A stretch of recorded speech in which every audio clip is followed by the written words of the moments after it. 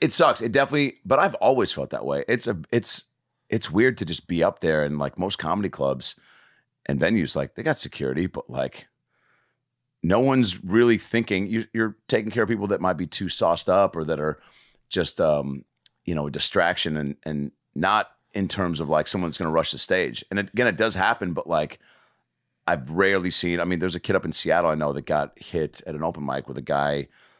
With a bat, and I mean, dude, he was like a half a centimeter away from like just that being a wrap, and he had all these skull and brain surgeries, and now he's living a great life and not doing stand up anymore. Still doing it, not as much, but yeah, but like just at an open mic, like a guy he wouldn't let on his show came back the following week because the guy was like awful and would always be drunk and was like just being rude to people, and so he said you can't come. So the guy came anyway and hit him with a bat in his head. Yeah. And that type of shit makes me go, oh yeah, there's nothing to stop. And Crazy this guy people. last night, like, how'd he get through?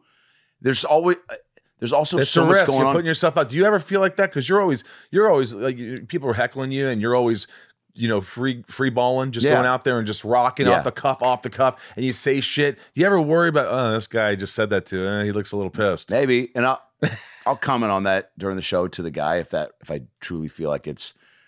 But then, like, that just happened in Irvine a few weeks ago, and then there was this big guy named Gustavo that I was having some fun with, and so then it became a thing of like, Gustavo's got my back if this guy tries to pull some shit. But then I always try to kill it with kindness and make sure that I'm not ever. And that's the thing about my crowd work that I don't like, that I learned from our boy Harland was A, to listen, and B, to not be a dick about it, and like. The hit him and hug him thing, you know what I'm saying? Where it's like, we all got to fuck with people. So get a little of that, but then like, you know, bring it in and be like, I'm just fucking around, you know? Harlan is he says I mean, he is the king of random shit. Oh yeah. there's only one Harlan Williams. Yeah. I mean, it's like, sir, have you ever made love to a Dairy Queen blizzard on a hot Saturday night? No. Well, you're not living, or you will. Yeah.